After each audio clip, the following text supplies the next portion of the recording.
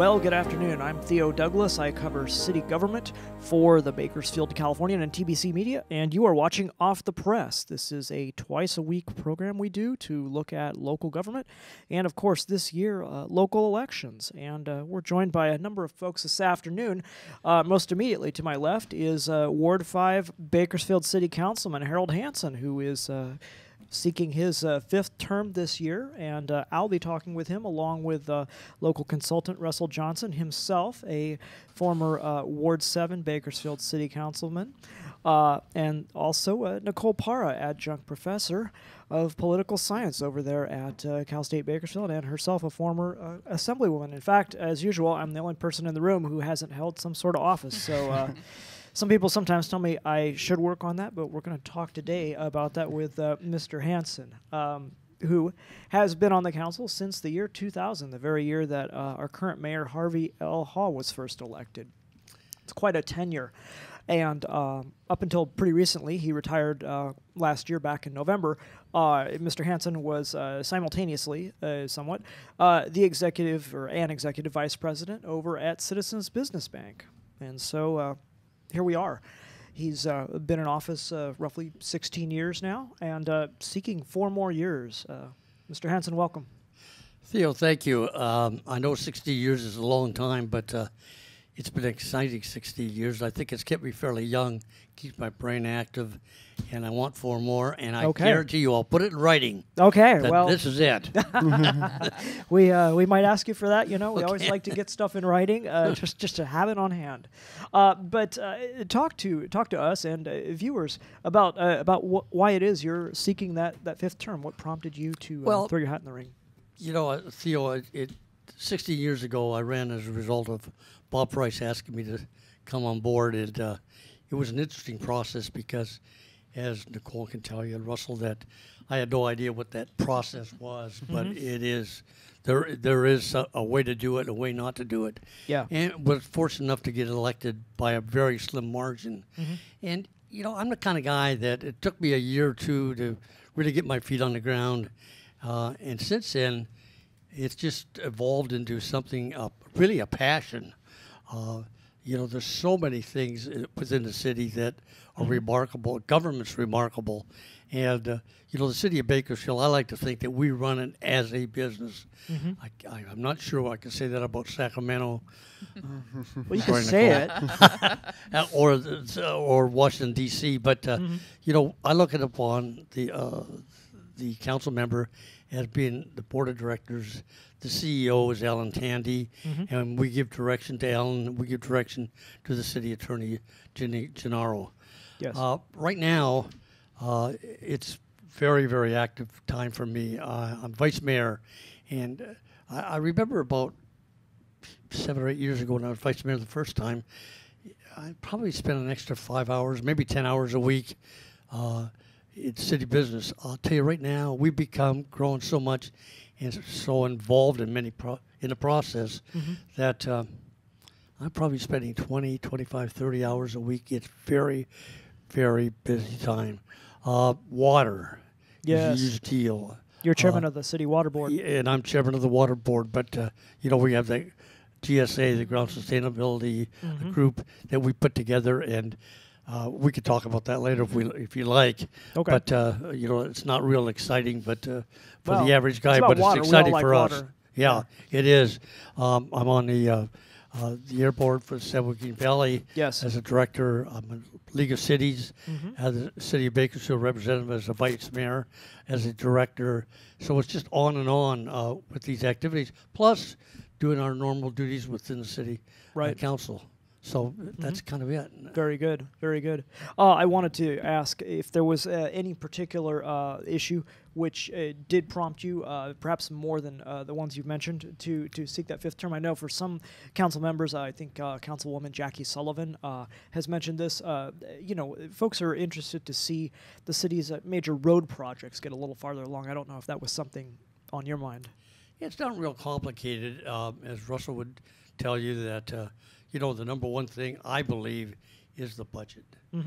We just have the duty to make sure that we don't spend more than what we take in. So that leads to other areas that become a problem, like public safety. Yeah. 63% of every dollar we take in the general fund goes out to public safety. Mm-hmm. And people say, why aren't you hiring more police officers? Why don't we have more firemen? Well, the cold hard facts are that it costs about $125,000 to $150,000 a year to put one of these men or women in that position. Mm-hmm. So if you multiply that by 10, we're getting into $1 million or over $1 million quickly. Yes. So that's an area, but I've always supported mm-hmm. law enforcement and public safety and the fire. So I've been very, very consistent upon that over the years. The next area is kind of controversial with a couple of our council members, but the roads, the West Side Parkway, Centennial mm-hmm. Corridor, yeah, critical areas. The train left the station a long time ago, and we need to get that thing completed. It will be completed mm-hmm. if we can get through the courts. We will get through the courts. Yeah. But the issue is, how long it's going to take. Yes. And unfortunately, it costs money. Mm-hmm. And money that could be spent for roads, this type of thing. Sure. And then lastly, I'm just interested in the overall condition of the city of Bakersfield. I love dealing with people. I don't really care about, the TV part of it. The council meetings are fun. Mm-hmm. They're fun. I mean, but, I don't, the TV, but I like the behind the scenes stuff. And I don't know how Russell felt about that, but I get a call from a constituent. It says they got a barking dog, or there's somebody's racing down the road, or this is broken, somebody didn't pick up their trash. Mm-hmm. Some very basic things and some very serious. Yeah. But I like to follow up immediately when it comes to taking care of the customer. And I always do that and check with the staff, check back with our city, with the constituent to see it's taken care of. Now, that doesn't mean that you can do everything every time, mm-hmm. as Russell knows. But most of the time, you can do something and if you explain to the people why you cannot do something. Right. But offer an alternative, a possible alternative that it seems to work well. Very good. So those are the reasons. Thank you. Harold, you mentioned the number of hours you put in, and you mentioned the 3 a.m. calls. I've gotten those from, I remember one woman, Belinda, great lady, just needed some additional attention on the public safety front. But, you look at that and all that stuff you put in. But let's go back in your history. When we look at your story, what have you done in your life? And tell us about your background. And what do you think most prepared you to be a council member, now that you can look back on all the benefit of years of experience you've had? That's a really good question, Russell. I have to say that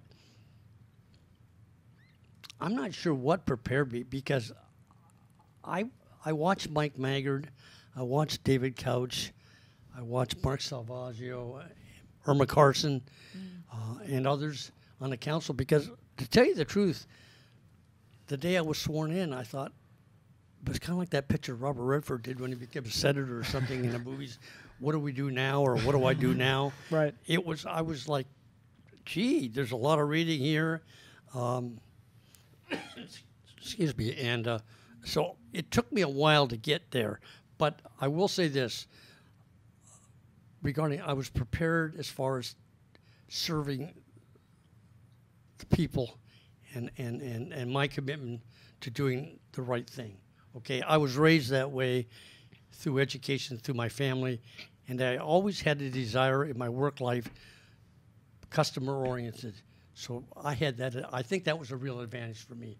The technical stuff, it took me a while.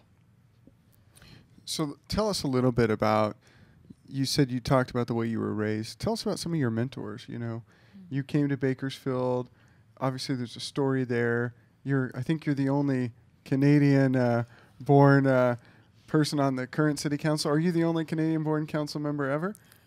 I am. I was born in Windsor, Ontario, right across from Detroit, and I lived there actually for 25 years. Mm-hmm. So when I came to the United States, it was a result of visiting an aunt and uncle in San Bernardino when I was in my teens, because my mom and dad and my brothers and sisters were still back in Windsor. As a matter of fact, they all are there, the ones that are still surviving. But, if you know Detroit, you know Windsor. great people, but different part of the country. I Yep. came out to my aunt and uncle's place, and one weekend they took me down to Newport Beach and down to Laguna Beach, and there's this Canadian kid, 17, 18 years old. I'm going, holy cow, this is pretty nice. Oh, yeah. Oh, yeah. Yep. So Especially at Newport Beach, yeah. yeah, exactly. And so I ended up going back to Windsor, and I spent another 6, 7 years there. Went back to school, finished my education, university education, and finally, planned. I always knew I was going to end up back in California, and I did. Had an interesting journey. Went to San Bernardino, went to Las Vegas for 7 years. That in itself is a real trip. Yep. I won't give you all the stories on that one. As a result of that, came over to. I was hired out of a bank, American National Bank, which is gone now. Wells Fargo purchased them, but worked over here.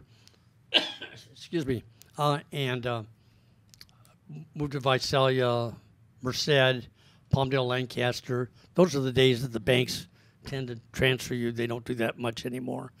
And then eventually ended up back here, and then it's been that story since. Came to Bakersfield in 1981. I can tell you right now, honest to God, true story. Nicole, you've been around Bakersfield a long time, by the way? Born and raised. Oh, born and raised, okay. My wife and I were in Las Vegas, and I used to have to go over to Monterey on business once in a while. I used to fly over, but I decided one time to drive, and of course came down 58, and this was before the freeway was in there, or part of it, whatever it was, and I got on Union Avenue, and it was sometime in July, and it was 1973. I can remember that well. And I drove along Union Avenue, and I thought, who would ever live in Bakersfield, California? A couple of years later, I was offered a job. And you know what? Best thing that ever happened to me. Next to coming to the United States of America, which has been a thrill, I became a citizen, and I think I'm a good citizen. I have a lot of respect for my background, but, Canada is Canada, but the United States is the United States. This is my home. This is my country. Tell us a little bit about your time here in Bakersfield, because you haven't just been successful here. Your wife, if I recall, had a little successful business for a couple of years, right? My wife still has a business, Cruise and Land Holidays. Interesting story, Lena had a very successful career with Wells Fargo Bank, and got tired of running up to San Francisco all the time. I say running up, she was flying up. But one day we were thinking about taking a trip, and I said, why don't I stop by this travel agency, which was Cruise and Land Holidays, and they were located on Ming Avenue, and I'll pick up some brochures. This is a true story. And so I went in, and there was two gals sitting there. They really had a nice office. I always remember it was really, really nice. And I walked in, and they were talking to each other, two employees. And I stood there. They looked up. They didn't tell me to drop dead. I'll be there with you in a minute. And you know what a minute or two is like when nobody gives you any attention? It's forever. Yep. And I picked up the brochure, and I went home and I told my wife, well, coincidentally, about a week later, we heard from somebody that that business was for sale. And my wife went over and talked to somebody over there and found the owner, absentee owner. They were losing money. And she came home, she said, I'm going to buy the business. Russell, wow. I said to Len, I said, honey, I know what travel businesses normally, they don't make a lot of money, and you make a pretty good living. She said, that's all right, I'm going to make it successful, and we're going to do a little traveling besides that. And it's been 21 years, so it's been a good ride. Where did you meet your wife? Met my wife in Las Vegas. All right. Yeah. When you were working there? Yep. Before you came over? Yeah. Wonderful. So it's been good. We've been married nearly 45 years. Oh, my goodness. So it's been a while. Yeah, considering that all the guys in Las Vegas said it would never last. Did you get married in Vegas then, right? Yes. Through the Elvis Presley Cathedral? Or? No, none of that stuff. Not the little white chapel. Little White Chapel, Where, right? yeah, Where we absolutely. saw over. Yeah. Wonderful. So when you were in university, I'm kind of curious, what were you majoring in? business and finance. I've always been a numbers guy, and I did a lot of that in the bank. Although I always consider myself a salesperson, because you're selling yourself in politics and business and the Californian, whatever we represent, whoever we do. But to tell you the truth, I didn't know what I wanted to do. It was just an accident that I got into banking, and so it just evolved. Wonderful. So, now you've done that. You've served on the council. You're there for, or you're getting ready to run the first time. You said something about Bob Price coming to you. Is that what prompted you to run? Tell us about that story and why you decided, you know what, I've been living in Bakersfield. My wife owns a business here. Now it's time to jump on the council. Yeah, I had retired the first time, 1998. I don't know why I retired, because I was too young at that time, but I did. And I was working with my wife in the business. And it's difficult to work with your wife. I mean, I'm a very strong-willed person. She's very strong-willed. We get along well in everything, but probably, in business, it's better to go your own way sometimes. But I was the Rotary program chairman for the Bakersfield Breakfast Rotary. And Bob was our speaker that morning. And as my practice at that time, I always got a hold of the speaker ahead of time and tried to arrange to have lunch, a personal relationship type thing. Although I knew Bob, but not well. So I called Bob, and we were having a cup of coffee, and he looked over to me and he said, "How would you like to, what do you think about running for city council?" And I go, "What?" I'd never, I swear to God, I voted, but I'd never been in politics in my life. And, excuse me. And I said, "Well, why? What's happening or something?" He said, "Well, what was the fellow's name? Not Knowles, but he was Ward 5. He worked for Steve Anderson. I'll think of it in a second. But he was going to resign. It was about 4 months to go until the election, because he had a conflict, too many conflicts. And when I say conflicts, I don't mean bad. He had a lot of stuff going with S.E. Anderson Inc., and he was an executive there, and couldn't vote, and he felt like the right thing to do was to move on. So Bob asked me to consider running for the office, and asked me what ward I lived in, and I said I have the faintest idea, like probably most people, if you say you live in Ward 1 or 4, whatever. He went back to his office, had someone check, and I went down and talked to him, and decided, "Oh, that kind of sounds interesting." So I went home and told my wife, "I think I'll run for city council." She said, "How do you do it?" And I said, "I haven't the faintest idea." To the rescue, Gene Tackett. Gene Gene Tackett. Tackett. Okay. Yes. And my old he's friend, a really, US fellow Gaucho. my fellow very UCSB liberal Gaucho. old right. friend. I can say that. And what happened was Harvey Hall, the mayor, I was not aware of it, and maybe I should say this because I'm not. Now, I'm pretty sure that Harvey had something that contacted Tackett to contact me. So Gene did and said, "I'll help you if you like." And I said, "I'll take all the help I can get." I think he worked on Hall's campaign too that time in 2000. That's interesting. Yeah. Sorry to interrupt you. No, that's fine. And so he said, "Oh, you just have to do what I tell you to do." And I said, "Well, what's that?" He said, "Well, I'll take care of the marketing end.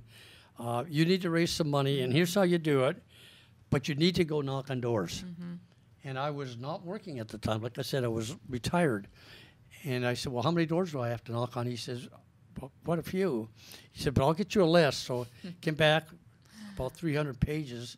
I think there was like 8,000 or 9,000 houses, predominant voters, High propensity. not everybody, but Right. just predominant voters. And other than apartments, and I didn't hire anybody to do it. I went out every day about 3 o'clock in the afternoon till 7 or 8, till it got dark.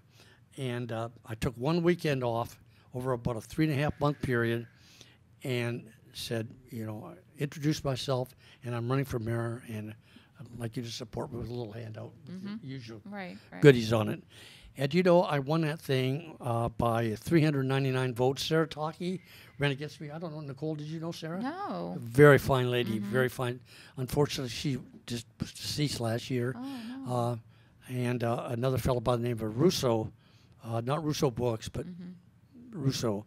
And so I barely won. And I can tell you for a fact, over the years, I've had more people tell me the only reason they voted for me because I knocked Went on their door. Wow. Yeah. Grassroots. Yeah, retail Makes a huge politics difference. works. Retail politics. That personal contact is everything. Yeah, that personal touch, exactly. Yeah.